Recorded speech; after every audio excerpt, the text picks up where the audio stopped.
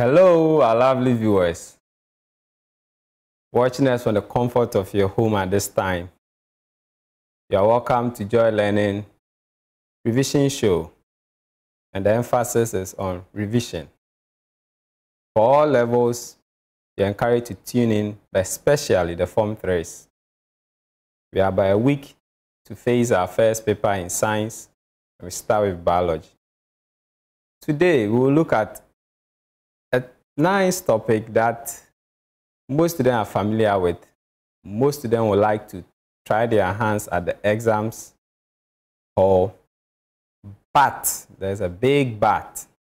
You don't tackle it well, you don't use the right words, you don't go by the rules, you may lose all marks. The topic for today is ecology. Yes, when you take your paper, you find out that in section A, there are about 10 questions on ecology. If we should use the old template or blueprint, you find out that from question 30 to almost 40 deals with ecology, man and the environment. In section B, usually question 3 mostly cover this area. So if you think you are very confident and you can attempt it, you have almost 30 marks to go. And in question 5, most times the question 5 is spread across, and surely you get an ecology question or a man and environment question. So almost 35 marks is for the graphs. If you can get over 30, then we are good to go and we can be heading in the good marks. So let's begin with today's topic, ecology.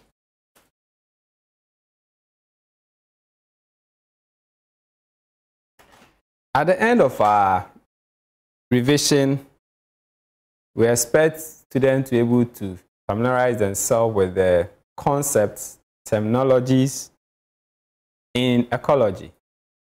We then move on to the instruments to measure abiotic factors. We then move on also to try and look at soil, which is a subtopic, and also look at feeding relation, or what we call energy flow in the ecosystem. Let's start with ecology. You are supposed to be able to define or explain, almost in the exams, they'll ask you what is any of the following terms that you are supposed to be able to use. The first is the topic itself, ecology. Ecology we define as the branch of biology. We prefer that word, a branch of biology, because biology has many branches. So the first thing we look for is a branch of biology. What does that branch do? They study, they deal with the study of interrelationship between living organisms and their abundance. Again, that deals with the study of the interrelationship between living organisms and their environment. Going on, we'll look at biosphere. The whole concept of man and its environment is within the biosphere. In your JHS or whatever, you studied planets. Now they say there are no more 9 planets. Whatever planet we have now, among them, it's proven that life exists on only one of them, called Earth, the planet Earth. So on this planet Earth, we are looking at the parts. The planet Earth is very big. Those who are able to move beyond our planet and look down will tell you that there are some parts that human beings can't live there. So what it means that there are some part of this Earth that support life. That small part of the big Earth that supports life is what we term as biosphere. That means certain space where biological activities take place. So this big F It's not every place that you can find living organisms. As you travel out of space, there's a point there's no living organism. If we dig deep, deep, deep down, there's a point you can't find living organisms. So those parts may not be classified as the biosphere, but the parts that support life is what we term as biosphere. Now, study by ecologists are able to show 3 areas of the earth that is able to support life. The first one is the one you walk on. The one that you can use your hand to collect maybe soil, where we plant things. All this part, which is the solid part, is called the lithosphere. Again, lithosphere. So we say lithosphere is the solid part of the earth, or some will say the soil part of the earth. Now, as you walk across the entire surface of the earth, you can't walk on solid earth only. There's a point you meet water. So you have rivers, you have seas, you have lakes, you have ponds. All these parts are classified as the hydrosphere. And if you come out of your room or into the open and you raise your head up, just from where you are standing to the skies, whatever you see, the distance you see there is full of air. And that aspect of the biosphere is termed as the atmosphere, which are in layers. Now, when you take this description that we're giving to you, that there is the earth, there is the air, and there is the water portion. The world is very big. I believe we in Africa here have enough sunshine, sunlight. We say we are in the tropic. If you go to our brothers up, those in other countries where it's cold, we say they are in the temperate. So you see that there's a part that is hot, there's a part that is cold. For us in Ghana, we are in the tropic. Average, you have enough sunlight and moderate rainfall. We are not only the people on this earth that have that. So what we do is that parts of the earth that have similar climatic features or factors are all grouped as one, and we call that grouping biomes. So when you take the big biosphere, we start to group them based on particular climate condition, some animals, vegetation, a lot of things that goes into biomes. So we have the tropical rainfall, we have the savanna, we have the temperate. So we put them in that group. So you may travel to Asia and you may have a similar climatic conditions like in Ghana. Because we are the same, we can give them the same and say we are all in the tropics. You go to Brazil or Amazon, there's a portion that we in Africa and those zones are the same. So in that case, we are in the same biomes. Moving on from that, this big biome that have climatic factors, including our own called the tropic. You live in the tropic. You watching me, you are in the tropic as a biome. Now, look at something. Can you swing your head and look around your room? What makes you live? I believe you are breathing in. And that air that you are breathing in is just around you. It's just around you. If it's daytime, you could see me well because of the help of light. So you could see me. The weather of late is a little bit low, so we say it's a little bit cold. All these things are just around your immediate surroundings. So when they say surrounding, it is you and anything around you. So air around you, light around you, cold or hot temperature around you. If it should even rain, they are all around you. Trees around you. Anything surrounding you is referred to as your environment.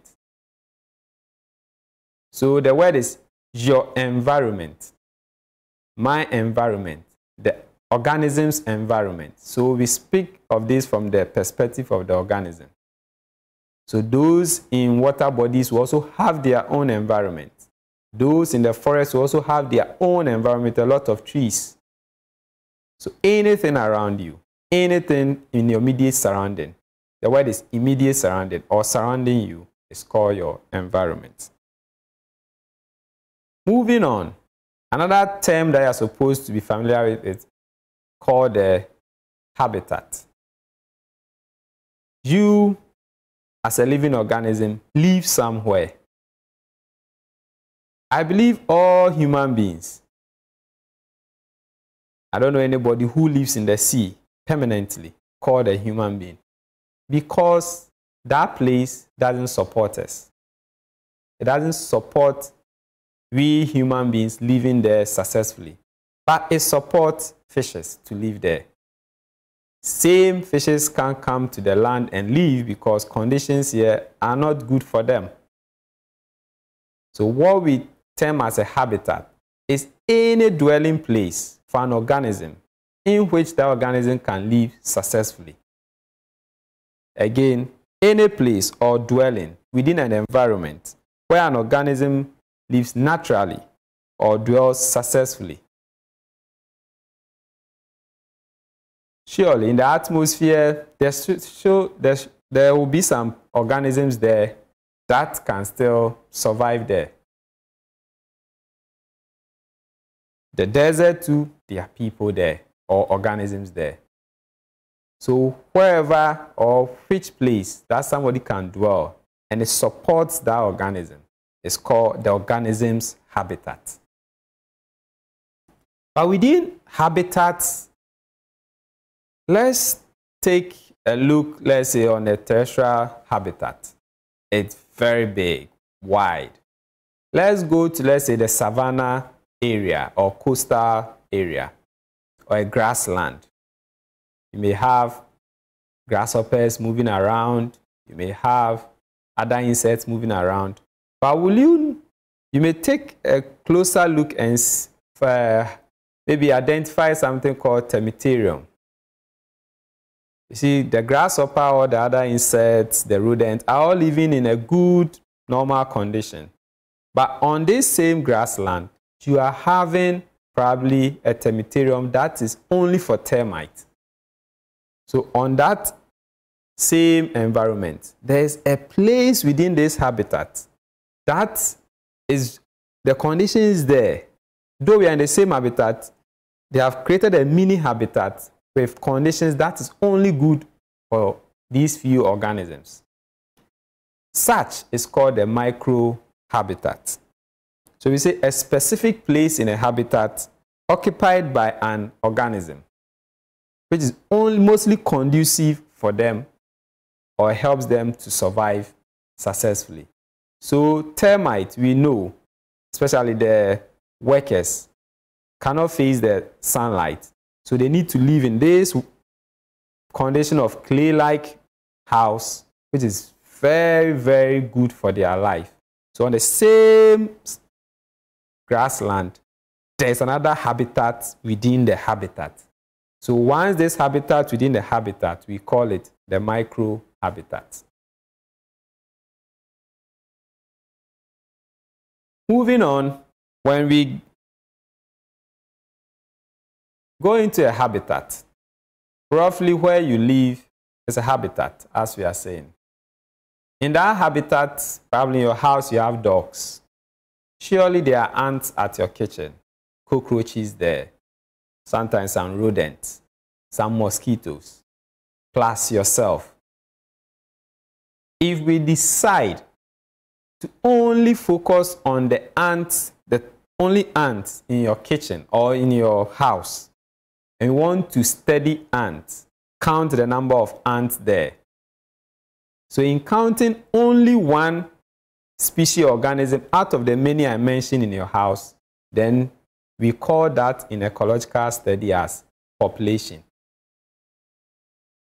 So when we focus and we're able to count and get a total number of one or a particular species within a habitat at a particular time, that count is called the population. So we move on. As I mentioned, you were in the house, you have the ant. What if I try to look at all the different species in the house? The ant, the cockroach, yourself, your dog, your cat, all together. When we do that, we call them mixture of different groups of organisms or species of organisms, or sometimes we can say population of different species, which are living together in a habitat at the same time. Then we call it a community. Again, so the difference between a population and a community is that in population, we focus on only one organism. In community, there's a lot of different organisms put together. Now, in this example I gave, the one that's so common to you in your house, the cockroach has a role to play. The mosquito, his role may be to bite you. Housefly, to help decompose food in your kitchen. Everybody, though we are in the same habitat, everybody have a role, and everybody occupy different places in your environment. So the role, the functional role, and the place that you occupy within a habitat is what we call the niche. Or some would say the niche. And it is correct. So your niche, we say, is a specific portion of the habitat or dwelling place which is occupied by a particular species or organism.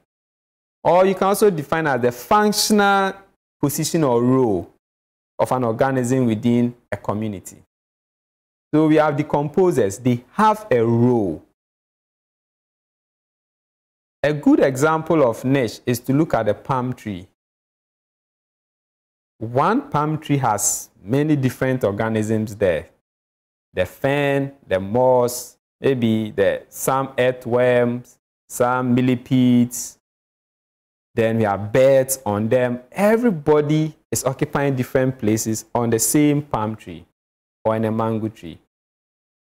Moving on, everybody does something different, contributes to that community. Because what I just mentioned, that there's a palm tree, there's a moss, there's a fern, there's probably millipedes, there are birds, and maybe there are ants.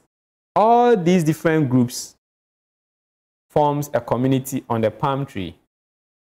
Everybody has a specific role. Everybody has a place they live. So they don't even compete among themselves as they live on a palm tree. That aspect of the ecological study is what we call the niche. Moving on again, when you go to a community, well, how will you describe it? Probably there will be something to say that when I went to this place, I saw a lot of coconuts, maybe near the beaches. If you've traveled around the Ikuma zone or the Krobo land, you find out that they have a lot of mangoes there. So in every community, there is one particular species that stands out as the dominant species. Usually, we say that it is the one that determines the nature of the community. What do we mean by that? Their presence or absence will greatly affect the eco balance of the community. So if you have a lot of mangoes, which brings a lot of birds, and the birds will bring a lot of maybe seeds, there will maybe pathogens, they will bring anything there. If you cut these trees out, the birds won't come again. Maybe the litters on the ground will be no more. The soil which used to be moist now become hard. Just that group of species. But probably you may kill some few rodents or even kill rodents. They may not change anything compared to maybe the coconut, the mango trees on some farms or some communities. So if that particular species can determine the nature, the balance, the presence and absence of that species can affect the entire community, then that species becomes what we call the dominant species. And mostly and usually we name the community after the dominant species. So you go to the north and you see that they say they have a lot of shea butter trees. So when you go there, what you can say, that place with a lot of shea butter trees. If you should cut the shea butter trees down, a lot of things will change. And that becomes the dominant. So not necessarily the biggest. In most cases, they are also the most biggest or the conspicuous one. But what it actually means, presence or absence will usually affect the eco-balance greatly. And they determine the nature of the community. Summing all these things, all of us living well within this community. It doesn't take us, the living things alone, to live there. There are some non-living aspects of our lives which interact with us every day. Example, there has to be oxygen for you to breathe. There have to be some rainfall once in a while for you to get some vegetation, food, good temperature, hot or cold. They are all part of our lives. It's these things that makes us survive. So when we living things, and those things I mentioned like air, rainfall, temperature, which are not living, they don't breathe, they don't have cells, all interact to make the community run, go on smoothly, live on. We say the community is living. When all these things take place, then that system running is what we call the ecosystem. Again, we have living things where you live, and we have some non-living things that are around. If you should block all oxygen or all oxygen should deplete today, I don't believe living organisms can survive. So these non-living things and we the living things have to co-relate or live together or interact to produce a system that everybody is balancing each other to ensure that that system around us continue. Then if this thing should exist, then we say this system is called the ecosystem. So an ecosystem is a natural unit made up of living organisms and non-living organisms interacting to produce a stable system. And there's another point, and it is self-regulating. Always, every ecosystem usually may be stable, but sometimes we destroy the stability, but it is self-regulating. We can't control the amount of oxygen, we can't control the amount of light. It regulates itself to ensure that the system goes on.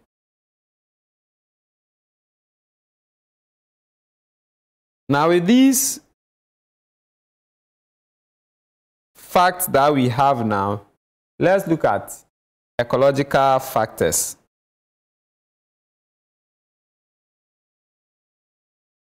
We just looked at the terminologies.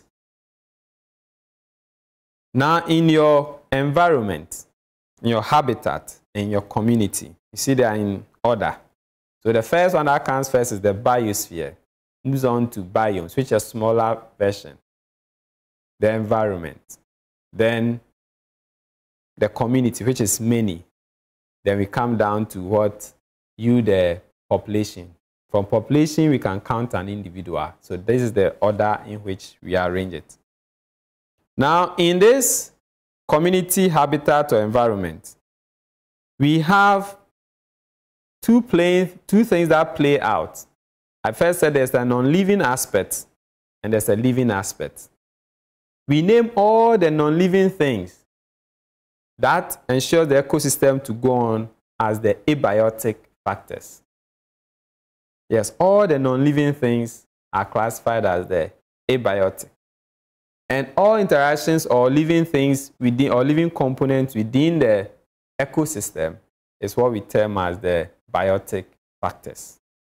So now we will now focus on the abiotic first and go on with the biotic. Why do you need to know this? Whether biotic or abiotic, they play a role on our behavior, our distribution. What I mean by behavior, how we react, our physiology, how our internal systems function, and how we are scattered around the Earth's surface. So, abiotic factors that per our syllabus we should concern ourselves with is what's on your screen. I've tried to group them into the general, the terrestrial, and the aquatic. As a revision, we're also looking at how they set questions. They've moved usually from just listing abiotic factors, and now they are zoning in on specific one, the bottom of a sea, the bottom of a freshwater, the bottom of probably an estuary. Probably if you go to rainforest, you go to a deciduous area, you go to a temperate area. They want to know if among this, you know how, where and how each one works. So on your left are the general ones that affect whether terrestrial or aquatic habitats. Whatever habitat, these ones can affect you.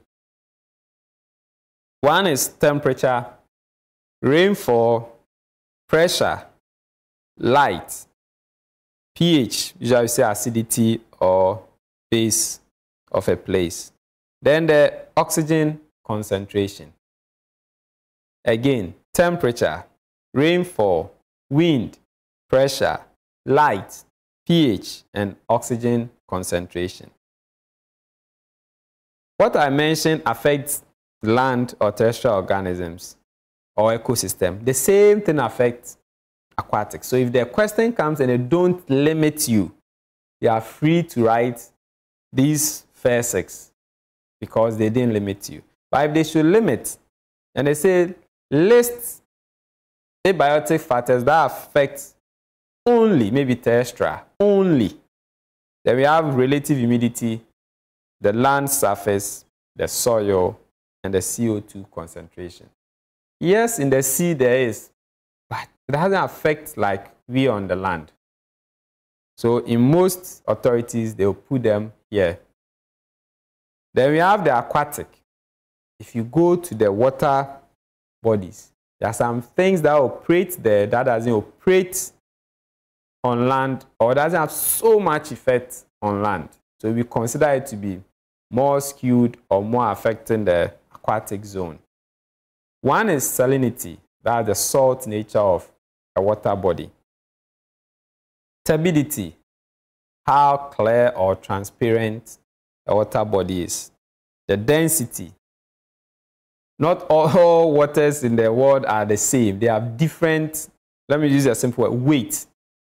When you collect them and weigh them, because of some things in these waters, some are heavy than others. Then the current or water flow. Some flow very slowly, some are standstill, some too are fast. Then we have tidal movement. You'll be able to visit the seashore, probably you see the waves come perhaps to where you stand and goes back. Comes and it goes back. That's what we call the tidal movement. And the entire big ocean have serious wave or tidal movement. Then we have dissolved gases. We have dissolved gases. Then we also have the nature of the substream. That is the underlying rocks or probably the nature of the soil under. It's also a factor of aquatic habitat. what we'll do now is to try and also regroup this one according to climatic factors, physiological or physiographic factors, then edaphic factors.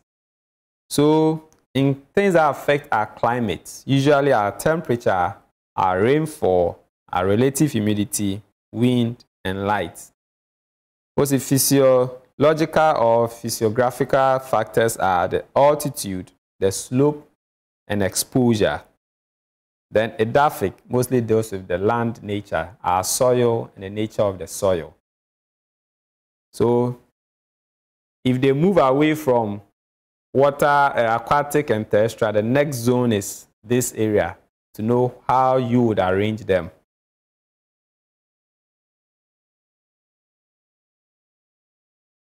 Now, knowing these abiotic factors, we would have to also know how to measure them and know how to use the instrument.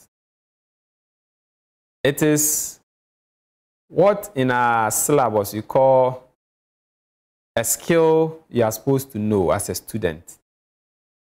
Maybe you were taken through, maybe you were not taken through. We'll just run through these few ones. Now, rain gauge. The job of a rain gauge is to measure rainfall.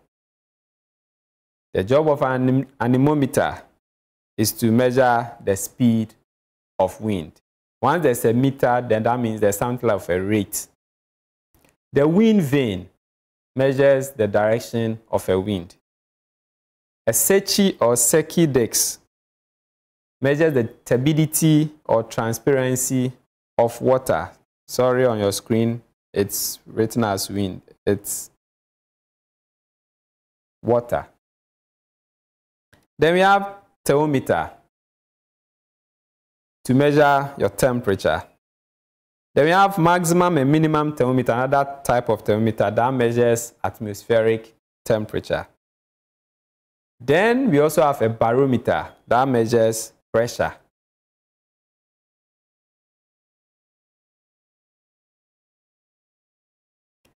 We will also look at the pH of the soil. How do you measure it? Or pH of a medium. We use the pH meter or calorimeter. Then relative humidity is measured by hygrometer. Then the slope of a land is also measured by slope gauge, or we call the plumb line. Then, as usual, the distance that you cover on the land or you want to measure something, we use a meter rule. The light or sunlight, because we are using sunlight here because mostly the ecology is in the environment, but any light that I want to measure, we use the photometer. Or mostly can say light meter is accepted.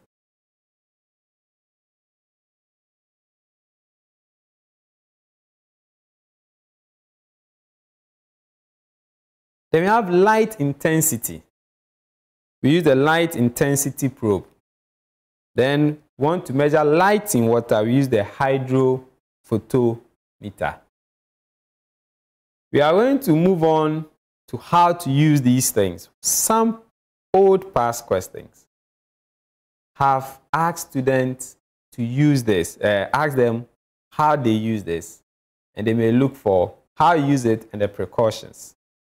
We just selected a few to go through.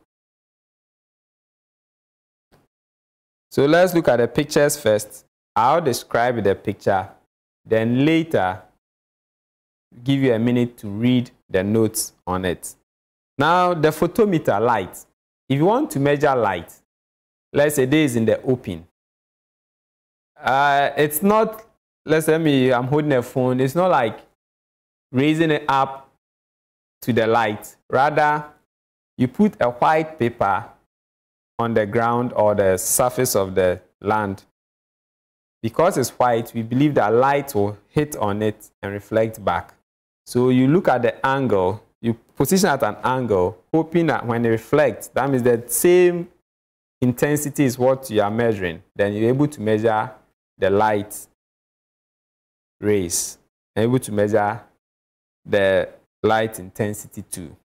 So on your screen, you have a diagram of how we use it and how we read using light. Now the temperature too on your screen, the thermometer on your screen, which measures temperature. The one you are seeing here is the soil thermometer. So you try to dig maybe a not so an open place. We look for a shaded area where the temperature is, we assume it's a little bit constant. Then you dig the ground, you put this one in to measure your soil thermometer, soil temperature.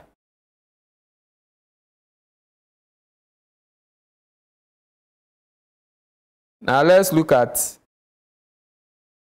our rain gauge. You can make a makeshift one in your school. Look for a bigger beaker, the big ones, and look for a small one and look for a funnel. Then on your screen, on your right, you dig a portion of a land. Don't push it too deep. Make sure it comes a little bit up so that soil water will not flood it when it rains. So what you do is that you set this one, we have a funnel, a metal cylinder, then a cut down measuring cylinder which has collected some water in there. So you put it there, you wait when it finish, after rain, you go to pick your thing. There's a calculation we use. So you go through the calculation, you're able to record the amount of rainfall for the day. And you have to do it over some time. You're able to measure the rain pattern of your environment. Nowadays, what we call the Sechi disc or Seki disc. It's a heavy plate and they put a weight or fix on it a weight. Then they've tied it with some string, we call it knotted strings. Then the student on your screen is trying to show us how to use it. So you have to release this so you can't see it again. So you note where you couldn't see it again to help you the transparency, or we say the clearness or cloudiness of a water body.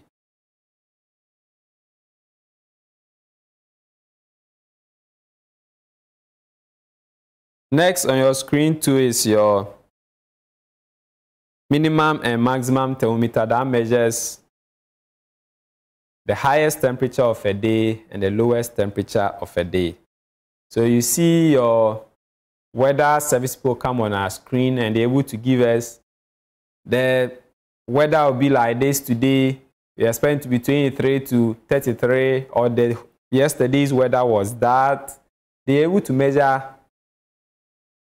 the two extremes during the entire 24 hours. So they use a maximum and minimum thermometer. And your middle screen is your hygrometer, a picture of it. And the last on your right is your barometer.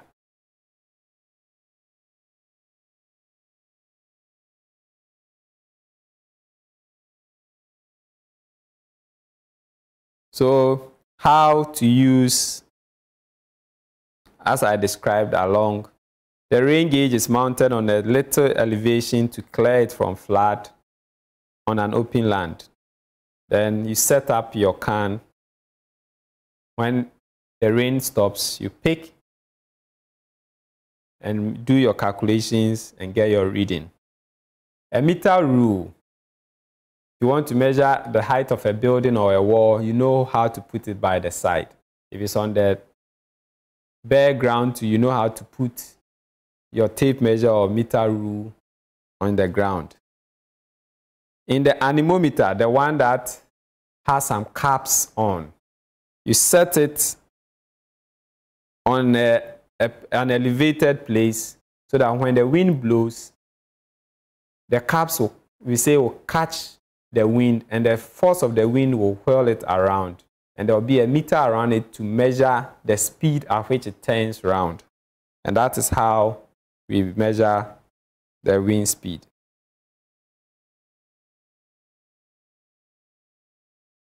So these are on your screen. We've spoken about it. I'll give you a minute to read through.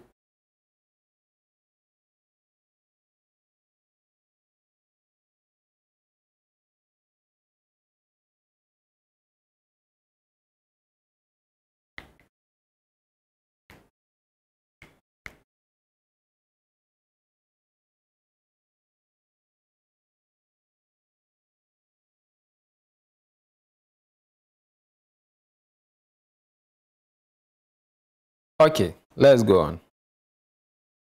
Now, when you know how to use this, we also want to know the effects. When I start, it says abiotic factors. 8 effects, because in the ecosystems, there's an interaction between living and non-living things. So the non-living, as I said, is the abiotic. What effect do they have on either other living things or even sometimes other abiotic factors? So let's start with light. We've chosen few to look at. And this one, when they are asked in the exams hall, take your time. They are just asking you how observant you have been through these 3 years, either from your environment or from the notes or whatever we've taught you in class. This is where students rush a lot. And words like help, don't bring it in the exams. Don't write anything like it aids, it ensures, it helps, it facilitates. Don't bring that. You just start that, and that is wrong. Take it from me. When we mark, we don't like the word help. Tell us how it does it. Full stop. So you know things about photosynthesis, and it's primarily done by what? Light. Transpiration. When you study your transpiration, you know that it controls what? Stomata opening. Light can control stomata opening. That's why in the evening we say there's no transpiration or stomata don't open. Then some plants and some organisms grow well when there's light. So in certain countries, seasonal. So when there's enough light, life is there.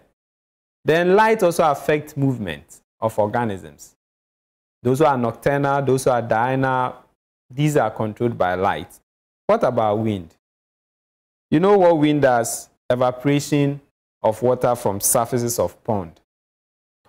You were taught factors that affect transpiration. One is wind. So when they ask you this, take your time and go through little of things you know. That we mentioned wind, we mentioned light. And be brief and straight to the point. So we did something like cross-pollination. And most times we know it's wind that carries the pollen grain from one place to the other if it's a cross-pollinated plant. Soil erosion. It can be water or can be wind. So bring all good and bad, bring it. Then they carry airborne diseases. What about temperature? So far, we studied a lot of things on temperature. Like I said, light, we have diurnal and nocturnal. Same in temperature, I have poikilothermic and homeothermic organisms. So those who are poikilothermic, their body temperature is controlled by changes in their environment. So if the environment goes up, they become hot. If the environment comes down, their body temperature drops, like the lizard. So temperature has a role. Then when the weather is cold or very hot, when it's very cold, human beings, we put on our cardigan and sweaters. But in animals, they need to find something else to do. That process of hiding in the crevices, in corners, in blocks, or whatever, or when it's hot, how they also live their life, is termed hibernation and estivation. So temperature can make some hibernate or estivate. And here the temperature I'm using is that it can be high temperature or low temperature. So state it well. Low leads to what? Hibernation. High leads to estivation. Then bacteria and decomposition is highly controlled by optimal temperature. Rainfall. Now rainfall, when it rains, flooding.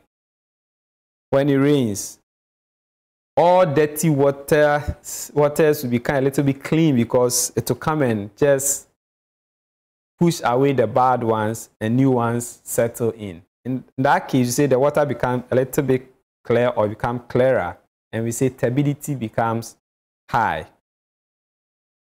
Say when it rains, plants will get water, you yourself will get water for organisms use it to drink, mosquitoes will breed in it, algae like the spirogyra will grow, bryophytes will reproduce. So any little thing we've taught you in class that comes with this, please write them. Then relative humidity. Now, humidity means the moisture amount, the amount of moisture in the air. If it's too much, we say high relative humidity. If it's very low or you don't have so much, it's low relative humidity. What happens? What is its role? One of them is water loss from plants or transpiration. And if the humidity is very low, it means that there's less moisture in the environment. Certain plants have to adapt. When it's good, others live with it. When it's bad, others will have to adapt. Those who adapt are called the xerophytes in low humidity. Now, these ones are very easy to answer. Usually, what they would like to test you in the exams is the effect of one biotic factor against another. So if it rains, what happens? If it rains, temperature, assume the day was very hot, the temperature will drop. What happens to relative humidity? It will increase. So if they ask you the effect of rainfall on other abiotic factor and its effect on the ecosystem. So you are just going to start with rainfall. After rain, temperature would reduce. And when temperature reduces, what is the effect? If humidity also reduces, humidity becomes high after rain, what is the effect? This is how they mostly like asking the question. Or they ask you, the effect of temperature on other abiotic factor. If temperature is high, then relative humidity will be low. What happened to rain? If temperature is very high, we assume there will be high evaporation, and maybe in some few days, it will set up rainfall. So know how to relate these factors. Now, the next, we are done with the abiotic, the non-living things, and its effect in the ecosystem. Now, the biotic factors.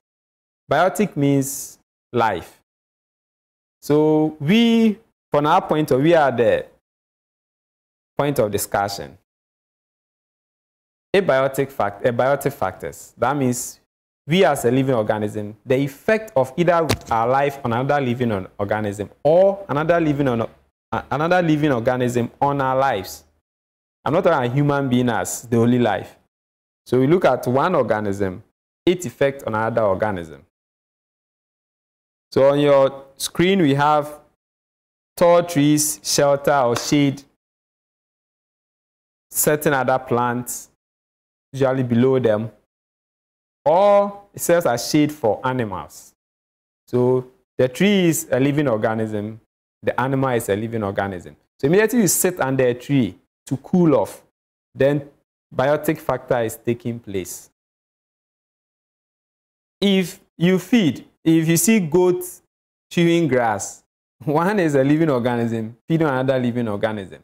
It's biotic factors. Pollination.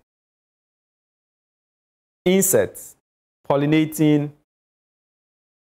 flowers. Two living organisms interacting. Dispersal of seed by animals. You eat your mango, you throw away, helps the plant disperse things.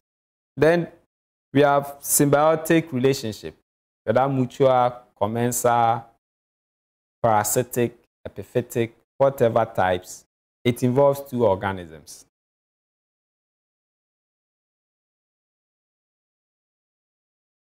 Now, some plants burrow in another organism's body to hide there. Then there's two important aspects you're supposed to know: competition and predation. As much as it's not a direct, some is direct, some is not direct, the effect of another living organism will affect how you live. Let's say a tiger and a lion, all looking for food. They may not kill each other directly, but they will compete. And if one can get food quicker than the other, it's going to affect how the other lives. So it then also moves on to the next point, predation, where, as I said, the lion can kill another organism, like, let's say, a goat, to eat. It also has effect on their population, their growth, their migration. So every one organism has an effect on the other. That effect between living organisms is what we call the biotic factor. So we would go for a break now before we go to our second subtopic, which is soil. Now I'll go over what we just did. If you have any problem, you can call in.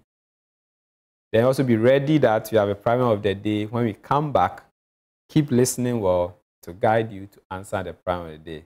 So let's go for a break, and we'll be back very soon.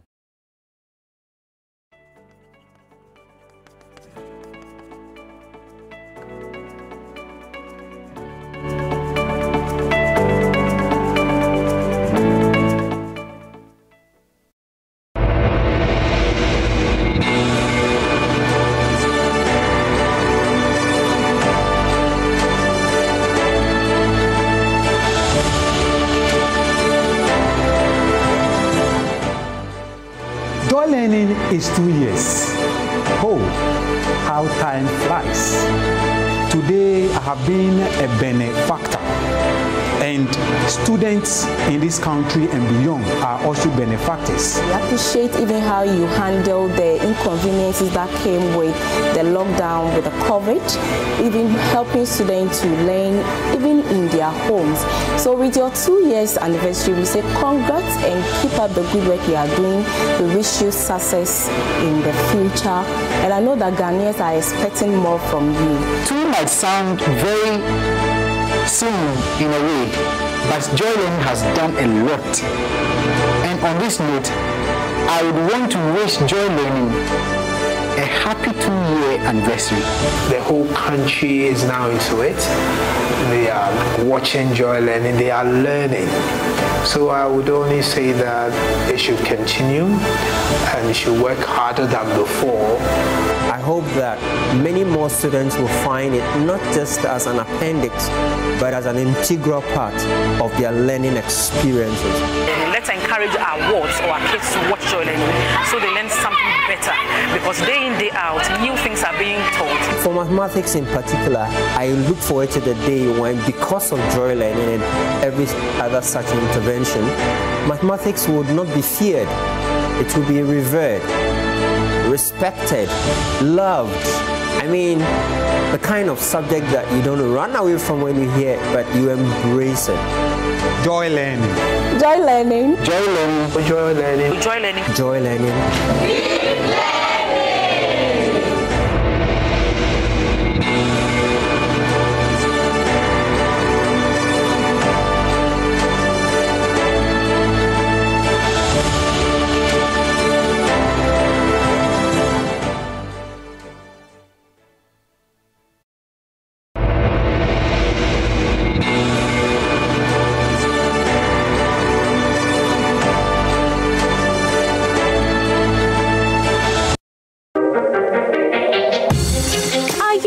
vacation and desperately want to catch up with the syllabus?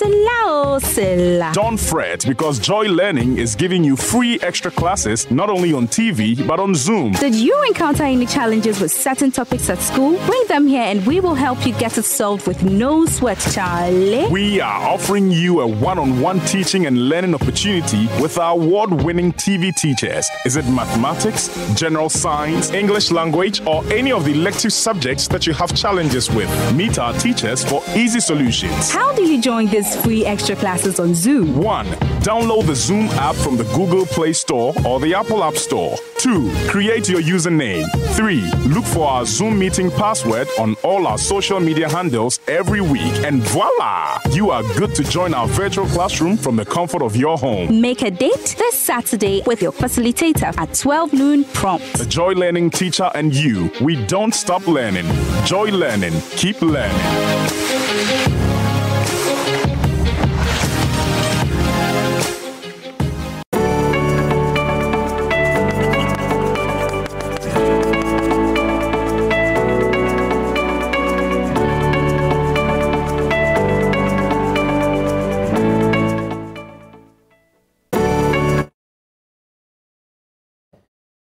Yeah, hello, welcome back to our study. For those who missed the first part, we looked at biotic and biotic factor and ecological terms. Before I go on, we are streaming live on YouTube. You can go to Facebook, Twitter, or TikTok. Just type in Joy Learning TV. You can join us with all your comments and also contribute. Instagram to our Joy Learning TV. Then our telephone number for today, when it gets the time for you to call, is 0302 11705 or 0302 211706. Okay. One student once asked a question. They believe they write biology well and they fail. Or when they use the word fail, they're expected to get A easily, B or B3.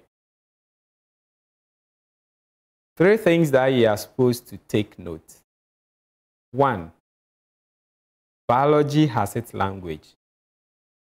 You don't get the language well. You may write something that to you makes sense. You interpret it differently. And biology is not exact science, it's a component of different fields put together. So you go to genetics, they have their language.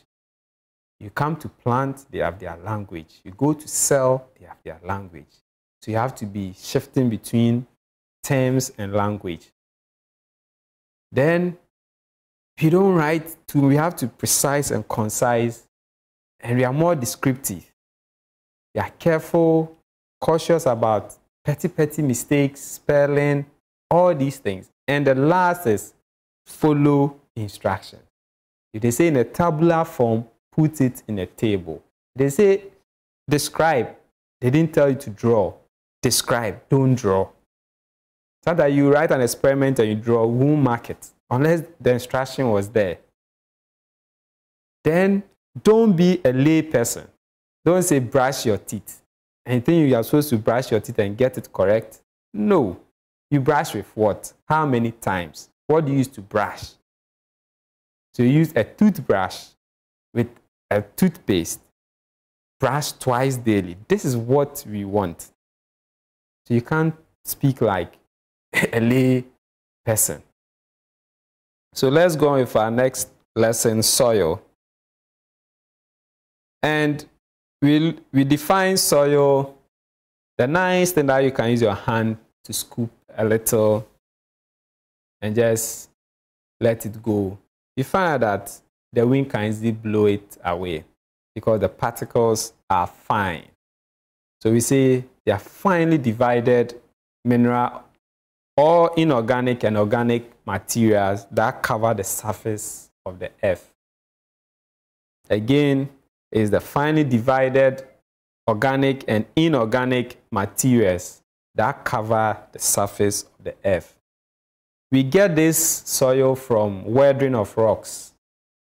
When bigger rocks beneath us, through a lot of processes, will break, they keep pushing up, and break into pieces.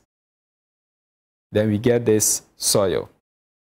Now this soil, remember the definition is organic and inorganic. That means there's a living part and a non-living part. So on your screen is a table showing the components of the soil, and we gave the importance of these components. The first part we are supposed to know, there are 6 components of a soil. The first is the soil particle size, or the soil particles.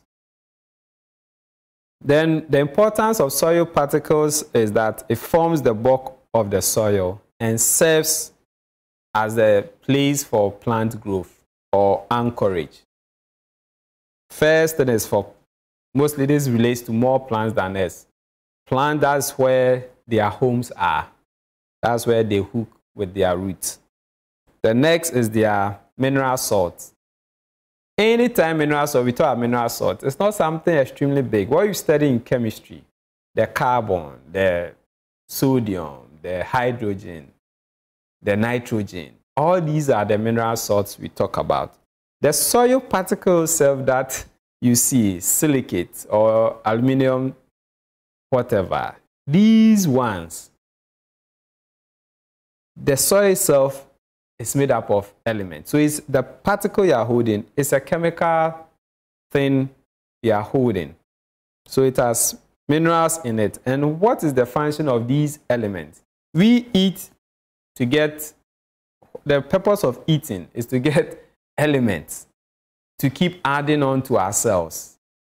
Ourselves to be able to survive or to grow, any of them. So what the plants also take from their soil is the mineral elements.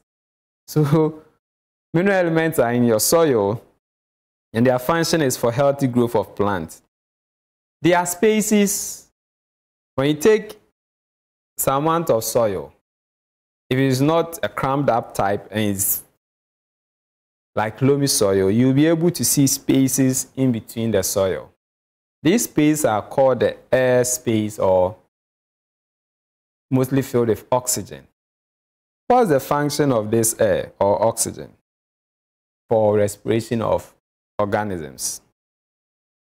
The next is that space at a point in time can also be filled with water. So there will be some amount of water in soil at any time or at one point in time. Sometimes you may think it's so dry, so there's almost no water, but if you go through your notes, well, you come through hygroscopic water, capillary water, land table water, all these things, you find out that one of them is almost strongly held onto the soil. Very difficult to move them for the plant use. Then the next is organic, that's the living aspect, humus or organic matter. We mostly get this humus or organic matter through decomposition. And once we die, what does it do? All living organisms have a lot of nutrients in our bodies, either in our cells or every part of our body. When we die, we have decomposers that would break down these things. At the process, they turn our dead bodies into humus. And once it turns into, the nutrients in our body is released into the soil. And we say there's recycling of nutrients. So the nutrients are made available through the formation of humus so that plants can get nutrients for growth. Then we have living organism, not dead one, this one living one. So once they were living, when they die, they go into dead organic and become humus. Now the living ones, mostly classify them into two, macro and micro. Micro are, as you know, microorganisms, small our eyes can see, like bacteria and protozoas that work in the soil. Then we have macro, like the earthworm, the millipede, centipede. All these ones are macroorganisms. And what their job? As they try to find shelter or pass through the soil, they create pores or holes in the soil that makes air easily circulate, and we call it aeration. And as I said, if there's aeration or if there are good air spaces, water can also fill the air spaces.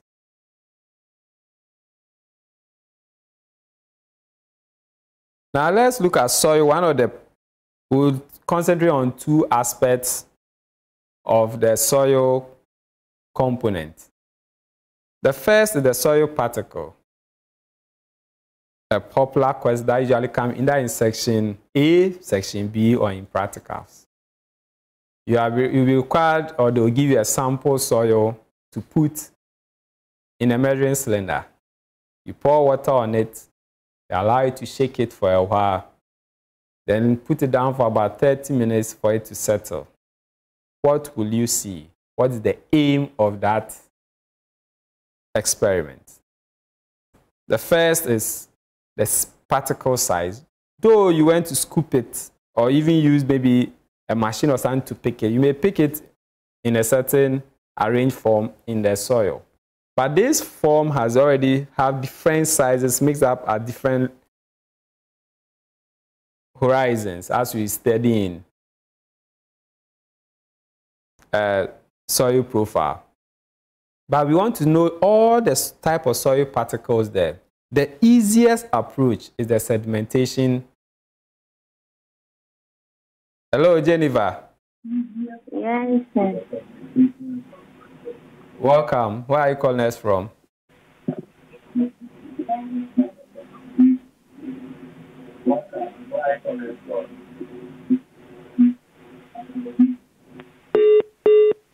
We missed or we lost Jennifer.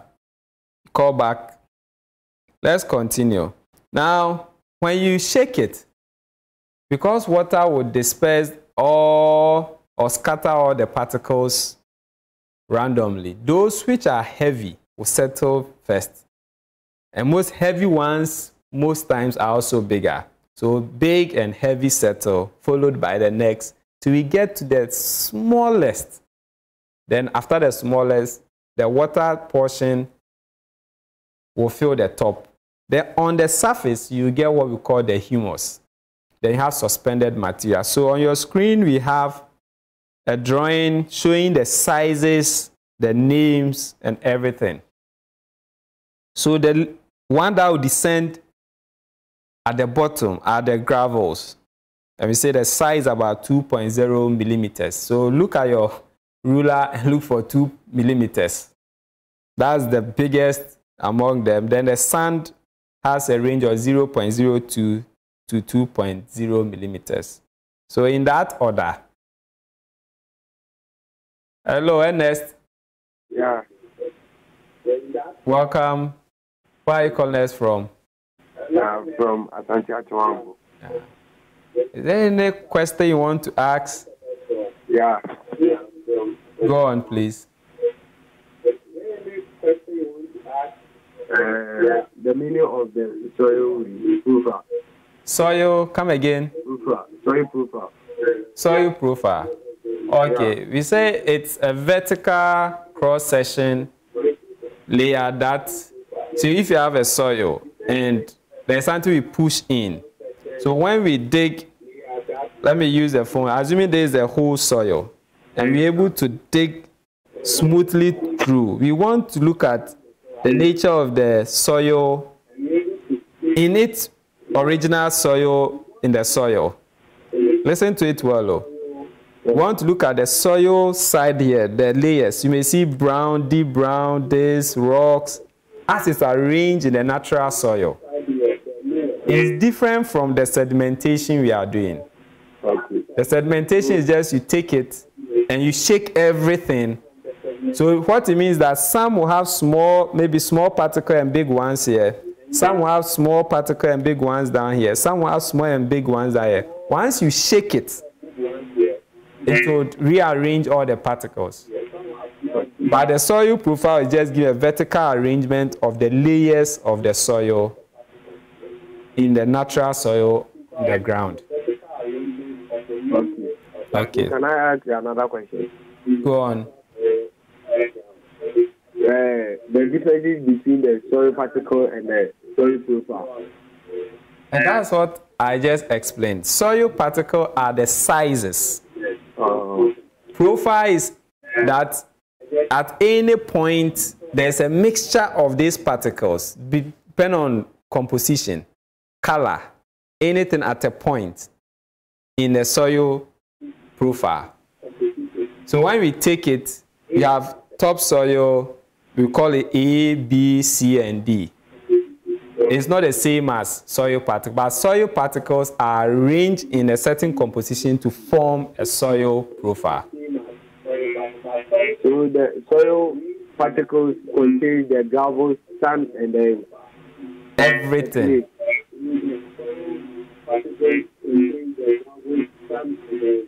Can you reduce or mute your TV and listen or ask your questions directly? Okay, let's go on. And then the soil profile, it contains the subsoil, the topsoil, the weathered rock, and the parent rock. All together in the subsoil. So that's why I say a vertical, like you are digging slowly down till you get to the bottom of it. Okay. We just write, we wrote smoke on last week, and then it came. That's why I'm asking. Oh, okay, that's good. So that's the answer for you. Okay. Okay, let's go on, our viewers. So that's, I think your friends or colleagues' question has also answered most of your problem. Difference between soil particle and soil profile. So what we have on this screen is sedimentation to get soil particles in a soil. The other option, if you don't use it, is to look for a sieve that you know the sizes of this, so that you keep sieving them according to sizes till you get whatever you get from each sieve. Then you can even measure the density, the mass of each particle in a soil. So most times, WASI in practicals will require that if it's practical, they require you to draw this. And you know, we went through drawing has to have a title. You have to draw according to the size, neatness of label, everything. Then you label it, and most times they will zoom in one of the particles and ask you its importance. Another component usually they ask is soil water. How do you determine soil water? So first is you go to the natural environment, you pick your soil first, a quantity of them. You weigh it, you know the weight. Let's say you go and you pick one. So you give A1. Hello. We lost our caller. Okay, so you go for your soil, you bring it to your lab or to your classroom. You look for a clean crucible or something you can weigh on. Weigh the crucible first. Know the weight. So let's say the crucible is 10. Then you put on the soil itself. You pour a lot amount onto the crucible. Let's say the soil, you get 35. Now, 35 means that it has with the crucible. So to get only the soil, you need to subtract the crucible from it, which you get it as 25. So A3, which will be now minusing the weighed crucible and the soil from the crucible, means you have only the soil itself. That will be 25. Then you put this crucible and soil into an oven and heat it at 100 degrees maybe for 30 minutes, do it again. After that, you weigh, do it again till you get a constant weight. At that time, we believe that everything is gone. So if, assuming you finish that and you got 18, it means that the original weight, which is 25, which has dropped to 18, means that something has gone out. That portion that has gone out is believed to be the water portion, because that's the moist one. So when you put in oven, the heat will dry it and the water portion goes out. So this is how we get soil water, the calculation for soil water. So you weigh a clean thing, half filled with soil, reweigh it with the soil together. Then you subtract, you get the weight of the soil. Put it in an oven, heat it for some time. Then, when you get a constant temperature, you use the formula on your screen, believing that the amount or the difference is equal to your water, soil water in the soil. Now, our syllabus also requires to know much about soil fertility. Every soil, we say, is good for something. But in general terms, a soil that is good is said to be fertile. So we define soil fertility as the ability of a soil to supply all factors needed, such as proper nutrient in the right amount, the right balance, for the growth. Now the word is a specific plant. That's why I said that no soil is actually bad. Every soil is good for something. So the ability of a soil to supply all the factors that for that specific plant, or the factors needed for that specific plant, all the factors, that's proper nutrient in the right amount and in the right balance for a specific plant. Such soil, we assume, should be well aerated. There should be good water retention capacity. There should be adequate humus in there. There should be enough or adequate mineral nutrients. There should be correct proportion or mixture of the soil particles. And there should be good drainage system. Now, this fertility characteristic I gave can be destroyed by a lot of other factors. So once these things are destroyed, then we say that the soil is no more fertile, it has become infertile. One of them is erosion, the washing away of the topsoil. Once you wash the topsoil, you wash away nutrients. Then you wash away some quantity of the soil itself. So anchorage and everything become a problem. Deforestation. Once you cut down trees, you expose the topsoil to direct sunlight, rain, wind, and that leads to what? Nutrient carried away, strong sunlight, killing microorganisms, and all these things will affect the nutrient, the fertility of a soil. Bush burning will kill what? Microorganisms. Also would deplete essential nutrients. Would also reduce water holding capacity, because you are going to then. We also have contour cropping or overcropping. Sorry, continuous cropping. In continuous cropping, you plant the same plant continuously on the same land for a long period. The main problem is that they exhaust nutrients, or they take a lot of nutrients from the soil.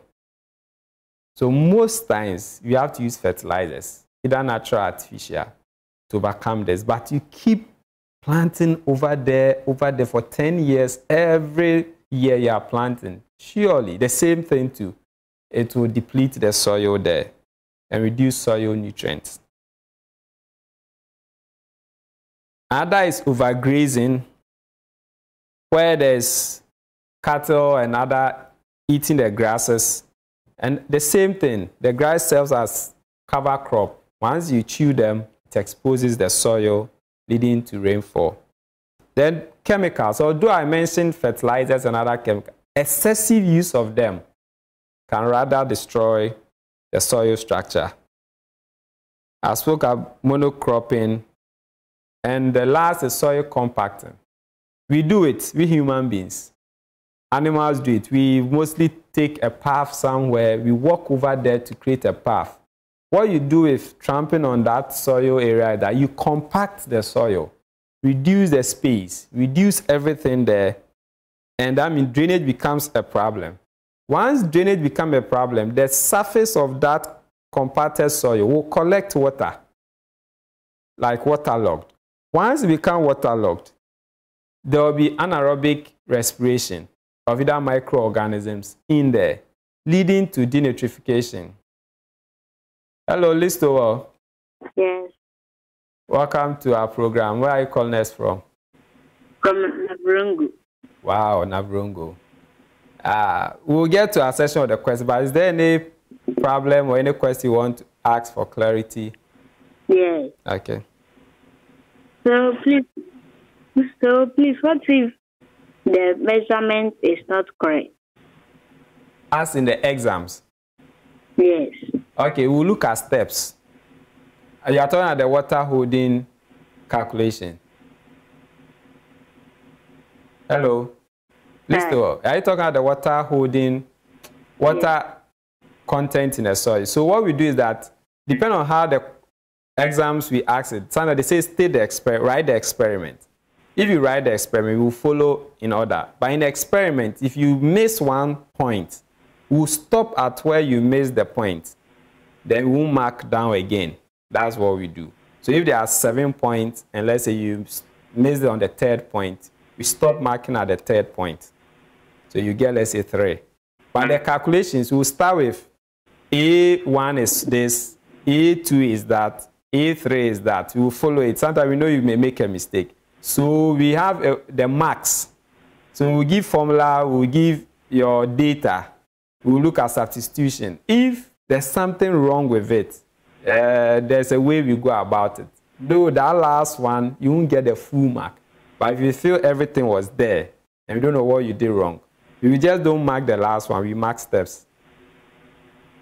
Okay, please, okay. Thank you. You're welcome. Let's go on. Now, method of, if now we studied all what causes soil infertility, how do we conserve this soil fertility? One is bush burning. We have to avoid bush burning, avoid overgrazing.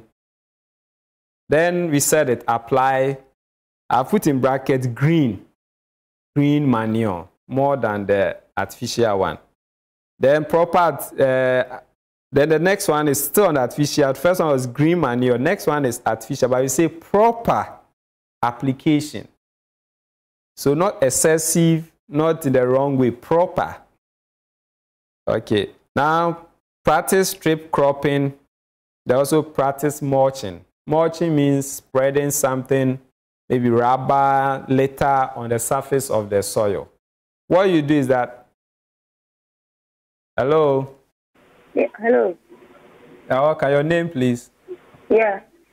Your name? Please, my name is Sinyali Sojo Baswa. Okay. Odro, where are you calling us from? Your question? My name is Sinyali Sojo Baswa. Okay. Calling us from? Please, what is the difference between macro and microorganisms? Okay. Micro, let me watch the screen. Let me write something. Micro, like this, means tiny. Macro means big. So things you can't see with your eyes, like bacteria. I hope you are following me. Things you can't see with your eyes, called micro. Mostly you need the microscope to look at it. Like the bacteria in the soil, rhizobium, nitrosomonas, azotobacter. All these ones belong to micro. Macro are big, large ones your eyes can see. Have you seen an earthworm before? Okay. Okay, so earthworm, millipede, centipede belongs to macro, big. No. Don't follow what's going on your TV. Follow me, huh? So macro means big or large. Okay. So we have centipedes, earthworm, ants. We'll put ants here, and we put bacteria at micro. So this is the difference. So your eyes can see, the other one your eyes cannot see them.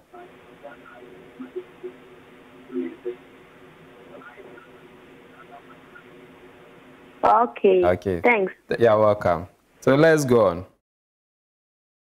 So if now this question, I brought these two questions on your screen, and let's take 1 minute and look at what we mostly want students to do in the exams. They know you know anything about soil fertility, soil days, you understand. So we narrow down. Overgrazing. I just said overgrazing is a cause of soil infertility. How does overgrazing cause that? Bush burning. How? How does it contribute to soil infertility?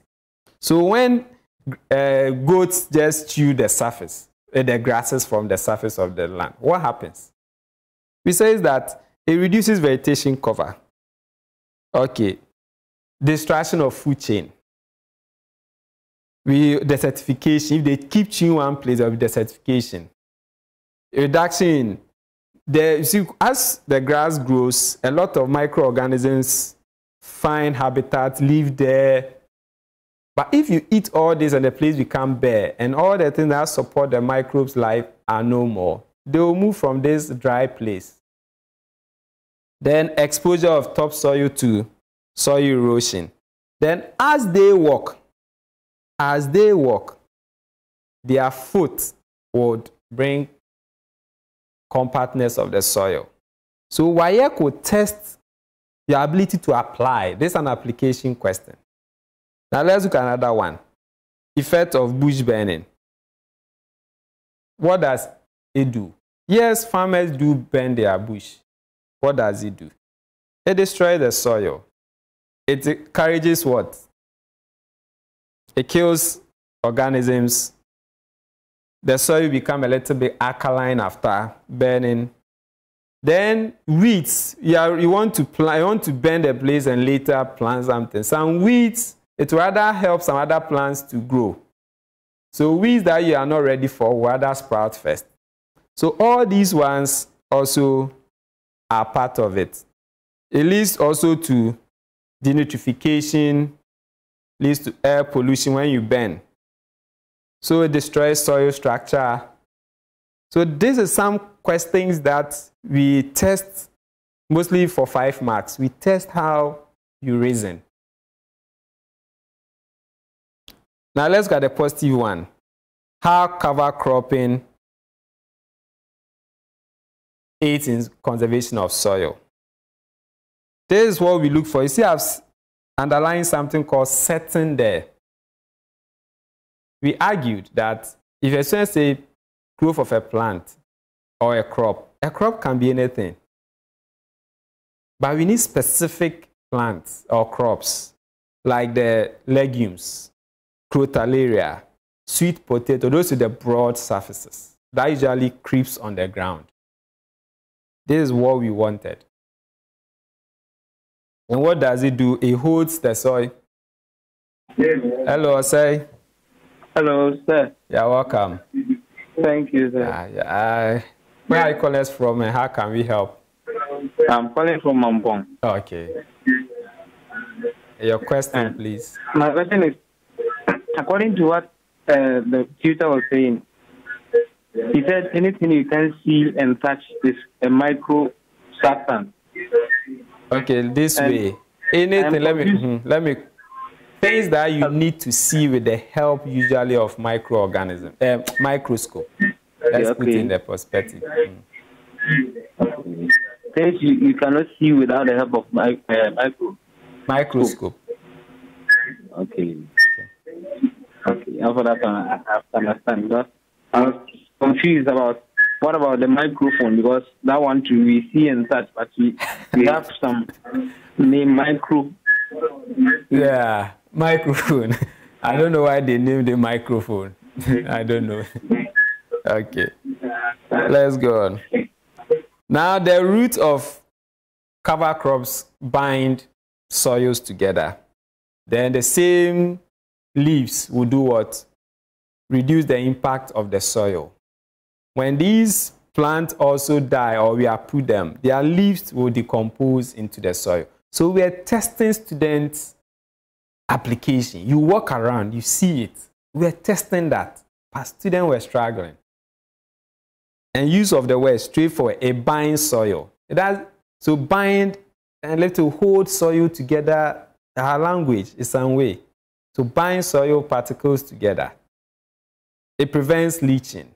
This is what we wanted. So some experiments on soil retention, and we are going to use the experiments to explain.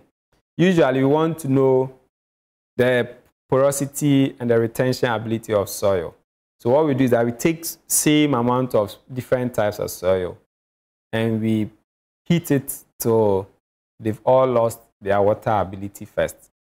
We look for measuring cylinders, we put in our funnel, and we put a cotton wool at the neck and pour the same amount of soil into it.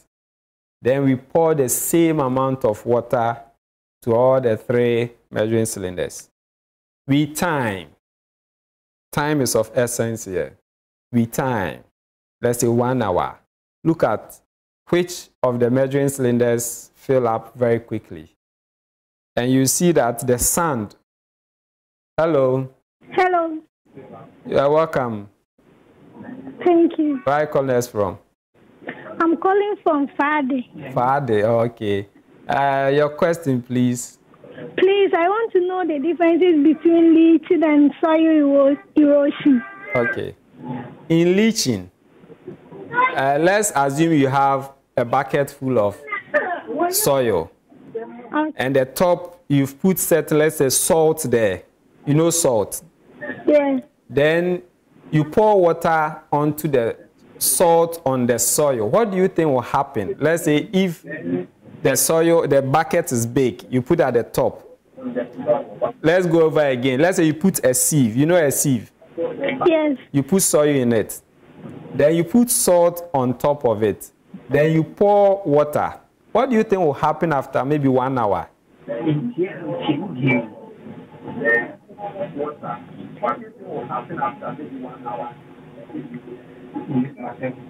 Please, the question again.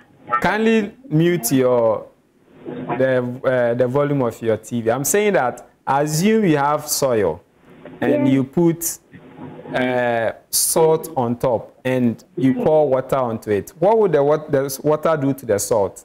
It will dissolve. Then after a while, what will happen to the water itself?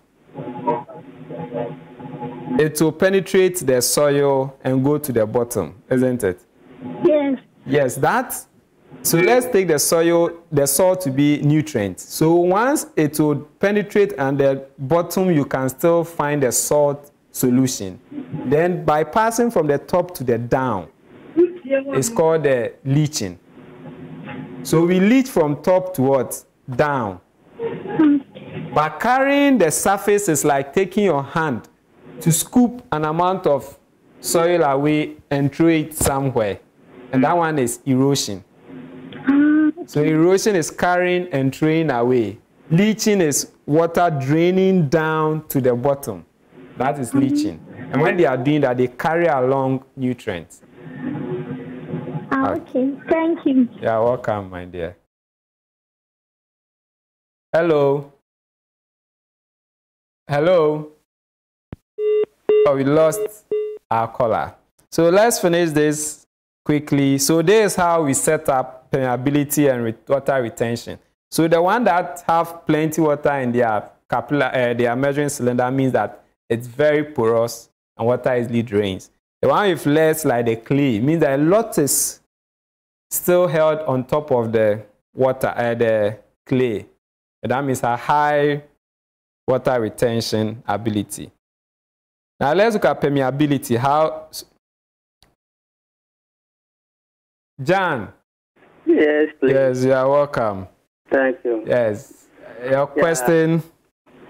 It's a clarification I want. Okay. Beginning of the lesson, you said if you are asked to describe something, and then you are asked to draw something. Yeah. Yeah. I think describing something, you can bring the drawing inside. Okay. That will enable you best describe it. But if you are asked to draw, you only just to draw it. But to describe it, I think the drawing should be there, so that it will give you a clear description of what you are being asked. Okay. That one will be okay. Okay, let me talk as an examiner for a long time. You may draw, nobody would stop you. But we don't mark the drawing if you didn't ask you. But usually that one calls for good description of what you are asked. No problem, but you don't mark it. And take it from me. So for example, student will say water cycle after us, then he will draw. He didn't ask you, he will mark it.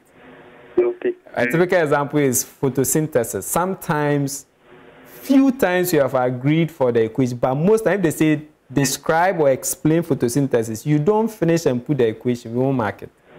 Let's say you ask to cross-pollination, for instance. If you are asked to describe cross-pollination, I think if the fellow draw it, then shows all the, that one too will be better. Okay, don't worry. Yes. Like the drawing should be part of the description. Don't worry, but we don't. Okay. So take it from me. Thank you very much. So let's finish this and go to our prime of the day. So this is how we set up capillarity of soil. We want to know which one does the water climb up quickly. And on your screen, you see clay on your far right as the one that, so you can use measuring cylinders, turn it upside down, put your dish, put a bowl there. You have your cotton wool, the same cotton wool will be at the mouth. You pour the soil in upside down, then you dip them in, time it, and see how far which one would rise first. Hello. Hello. Oh, we lost our caller. So on your screen is the properties of sandy, clay, and loam, and how we describe them. So capillarity in sandy is, we say it rises very fast, but not high. Clay rises slow, but very high. Loamy is medium. For water retention, we did the first test. We saw that clay have small pores, so it keeps a lot of water on top, while sand will drain fast. Loam is still medium. In proportion, sand has a lot of, about 90% plus full of sand particle. When we did the sedimentation, we saw particles there. So sand particles. Then clay to us clay particles. So go and check the sizes. Then in loam, it's an equal composition.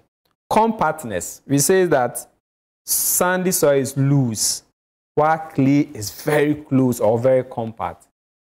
Loam is medium. Then weight of soil, sand is very light, clay is heavy. Then loam, say medium. Plowing difficulty, easy to plow on sandy soil. You just put a hole in. Then clay, very difficult and hard to do. Whilst loam is medium. So due to time, the bonus, we couldn't treat our bonus stuff, which was food chain and stuff. Maybe next time we'll do it, but we'll move on straight to our question of the day, or prime of the day.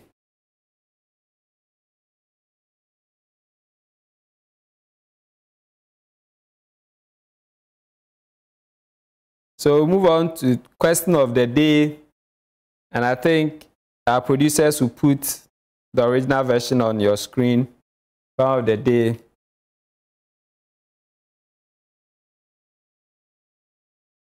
So what we did at biotic and abiotic has been brought here.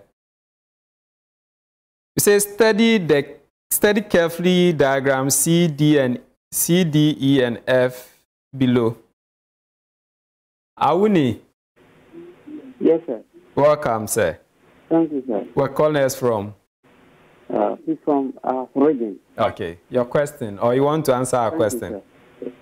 Please, I want to ask a question. Okay. Please, sometimes students normally become confused the difference between what is and describe. Okay. So when you ask them to describe a particular thing, they normally want to relate it to the meaning of what is. So when you say what is, they normally ask, say, what it means is entails a lot. And describe too also entails a lot. So are they the same questions or there are slightly different? Okay, thank you. Usually this one comes with a question, but let me start with describe.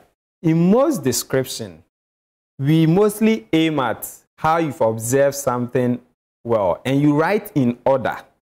If it's an organism, let's say amoeba, you should write from the outside slowly to the inside, and you describe it vividly for the person to understand. If it is me, you describe from my head, my neck, my shoulder in chronological order. It has to make sense. In what is, they are asking you what you know. Usually, it doesn't follow specific trend. So far, you've marked, it doesn't follow specific. What is photosynthesis? If they don't limit you, you mostly use the marks aside it to know how to write it. Maybe 2, 3, 4 marks. It tells you how to. But if they say describe, let's say an organism, a process, always has to be in specific order. Yes, that's description. And then when you do description, they don't want the functions a lot. Most of you don't want, oh, my head is this, or I have eye, and you want to go deep. Maybe eye for vision, fine, but you don't stress yourself. Usually check what's at the side. So what is doesn't have a plan, but the thing has to be there. So mostly what students do is that they define. Most students will define and they give an example. You will still get your marks. But in description, it's not about definition. It's step-by-step explanation. Okay. So on your screen, I hope I've helped. Hello? Okay. On your screen, you can call us on 0302. Hello? Hello? Yes. Yes, your name again? Ajisa Foku. Ofoku. Yeah, is there a question you want to try at the end of the day? You lost Patricia. So on your screen, they say, look at the 4 drawings there. Identify a name, the instrument shown in the diagram. C, D, E, and F. Then name the part I, and IV. Name the ecological factors measured by C, D, E, and F. Then which of the instruments cannot be used in an aquatic habitat? You can call in using 0302 211 705 or 03022 11 706. You can go to our Facebook, Twitter, TikTok, or Instagram, or type Joy Learning TV. Put your comment there, and we'll. Salamatu. Yes. Yes, calling us from? Please take mine. Techiman, yes. A question or you want to try for another day? Please, I want to try my answer on the question of the day. Yes, give it a go. Okay. So the first question says, identify and name the instrument shown in the diagram. Yes. C is the rain gauge. Rain gauge. And D is the wind vane. Wind vane. And E is the anemometer radar. Again, come again. The C is the E is the anemometer. Anemometer, okay. And then the F is a safety disk. Good. Then, yes. The eye. Mm-hmm. The eye is a metal can. Okay, I'll accept it. Metal can. Or metal cylinder. Aha. Okay. And the eye is a measuring cylinder. I also accept that. And the I is a funnel. Okay. And the IV is the handle. Wow. Ivy. No, watch it well. I won't take handle for this. It's a hook. I will still not take hook. Go check our notes. I gave you a proper drawing and I stressed it. Go again. Yes.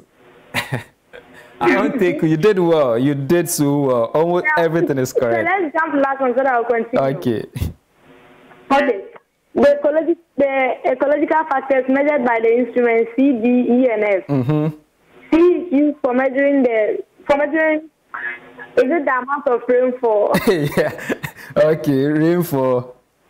And the D is used to measure the direction of the rain. The D is used for measuring the direction of the wind.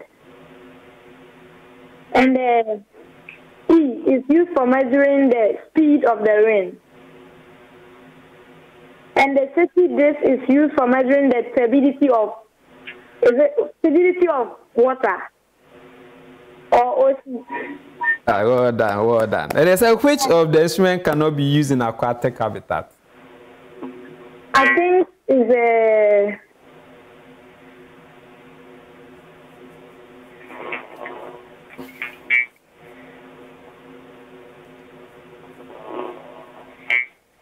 Try, give a guess. Okay. Okay. Hurry up, somebody's on the line. No, I can't give it to you. No. Let somebody call you. Yes. Our next caller.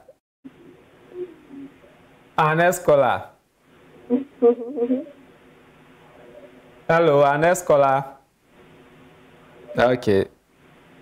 So we got to CII. She almost got it.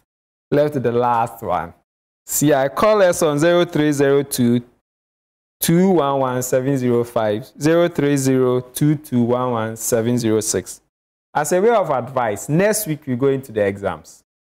Few things you have to remember. One, if you call in, yes, Salamatu. Hello, sir. Yes. You didn't finish. You want to finish it? Sir, is the anemometer. Okay, listen to which of the instruments cannot be used in an aquatic habitat. That means water, like river, sea. You don't use it there. Then is the rain gauge. Okay. You see, among them, well, look at it. Well, which one can be used? Sir, is the safety disk. Hold on. Listen to the question in the exams. Which one can be used in aquatic habitat? Look at it. Well, which one is used in measuring something in aquatic habitat?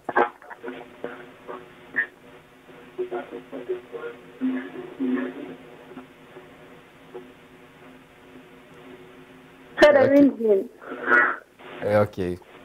I'll answer you very soon. I was trying to help you know which one is used for. Once you know the one used in water, you know the rest that is not used in water.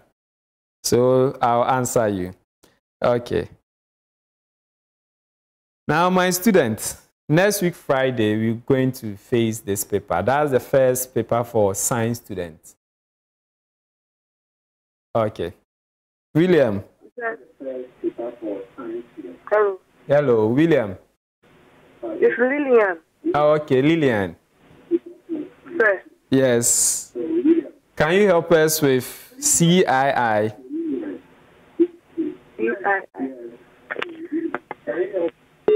Okay. Seems this question. So those who call in, I'll give you test questions. Now, listen. Few things. Don't panic. In exams, They are cheap questions, they are difficult questions. The first 4 questions carries, the section B carries 20 marks each. Choose 2. Question 5 is for Ghana alone. Do Ghana. Don't try the question 6. We won't mark it. Okay.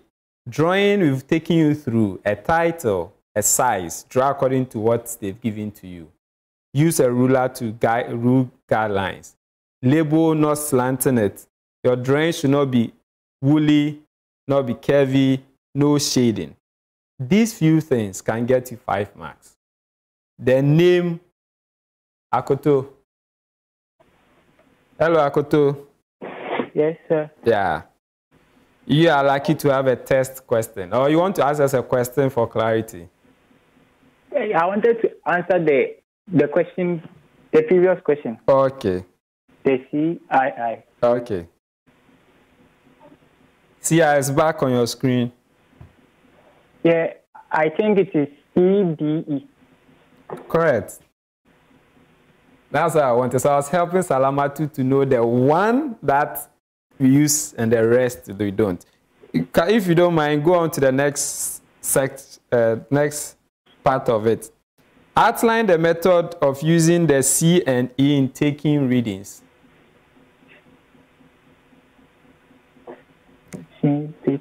How do we use rain gauge to take a reading? How do we use the wind, the anemometer to take readings? Any idea? No, sir. Okay. No, okay. I'm even a starter. Okay. Thank you. You're welcome. So, my students, do not rush. Do not rush, but follow instructions. Then, when they say table, usually we are going to write a constrained paper. A constrained paper means that on the paper, they rule lines for you to answer on it. And we'll take the section B or the written part and give you the section A to take away. Okay. So you have to take your time to write. Now, a few things. In classification, if they tell you to mention any organism's name, one word, start with a capital letter. Make sure S is a big S, C is a big C, P is a big P. Don't write anything like Nidaria, crab, and the C is small, it doesn't look big, it doesn't look small, we'll mark you down. Enoch. Yeah. Hello, Enoch. Hello, Enoch. Yes. Hello, kindly mute your feedback. Hey, Enoch. Okay, call back later. So, Salamatu. Yes, please. Yeah, you are back again. Yes, please. I want to answer the question of the day. The one you were asking about how to measure the part of using the instrument. Okay. So the rain gauge. Yes, rain gauge. The instrument used is the rain gauge. So you select an open area. Correct. Put the rain gauge in the soil. Yes. Leave for about 24 hours. That's a day. Mm-hmm. Collect the water and record its volume in mm. That's millimeters. Okay. Then calculate the amount of rainfall using the formula rainfall is equal to D square H over capital D square. Good. That's capital D stands for the diameter of the mouth of funnel. Yes. The small d stands for the diameter of measuring cylinder, and the H stands for the height of water in measuring cylinder. Okay. And how to measure the speed of wind. Yes. So the instrument used here is the anemometer. Correct. Expose the anemometer into an open field. Count the number of times the arm swings in 1 minute or a specified time interval. Repeat it for 6 times. Then, hello. Hello, sir. Yes. And the precautions to be taken when using the instrument name C. Mm-hmm. The precautions. Yes, I'm listening. C is the rain gauge. So what Yes. precautions should you take? Yes, please. Instruments will be placed in an open space to collect direct rainwater. Yes, but there's a precaution. Yes, something you should do. When I was teaching, I mentioned it. When you look at the picture, you see the drawing a certain way. I think Enoch is on the line. He also wants to contribute. Is it Enoch? Is this Alamatu or Enoch? I'm still there. Yes, Enoch. There. Yes. A question or? There, I want to try the objective number 4. Okay. This one. Is it this one? The test questions. Okay. Yes, sir. Okay. Yes, sir. Yeah, try question 1, 2, 3, 4. Which one do you want to try? Kindly mute your... The 4. 4, okay. Mute your volume of the TV. You can hear me. Please, can you switch? Okay. Okay. Okay, sir. Sir. River, lakes. Yeah, okay. So, my student, what I'm saying is that, 1, when they ask you for one name thing, maybe endoplasmic reticulum, if you get it wrong, we'll give you wrong. One word, we don't play with it. Mostly start with capital, especially classification. Phylum should start with P. Arthropod, Salamatu, you are back. Yes, please. Yes. So I was talking about the precautions. Yeah. So the instruments will be firmly positioned to prevent being blown by rain. That is one. And the funnels will be well inserted into the measuring cylinder to ensure accurate measuring of collected water. Yes, and there's a major third point. It should not be pushed down to the level of the soil. If not, it will be flooded. So it's supposed to be a little bit up or above the ground level. That was the key one we wanted. So all that you said were true, but if you look at all drains, it's a little bit up. And as you said, we dig the ground a little bit and put it there. Okay. Yeah, so thank you so much. The importance. Yeah. Importance of the straightforward ways in which the ecological factor measured by the instrument in C is of importance to the ecosystem. Yes. It affects temperature and affects movement of organisms. Okay. It affects humidity, which also affects transpiration. Okay. It determines the level of soil erosion. Okay, okay, left with 1. Yes. It determines stability of water bodies. You see how you put it? It determines, you put it well. It's what? Increases what?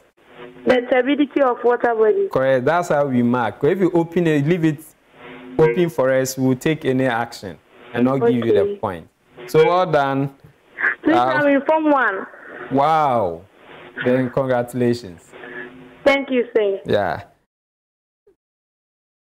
They would call you. You are so far the one who answered most of the questions.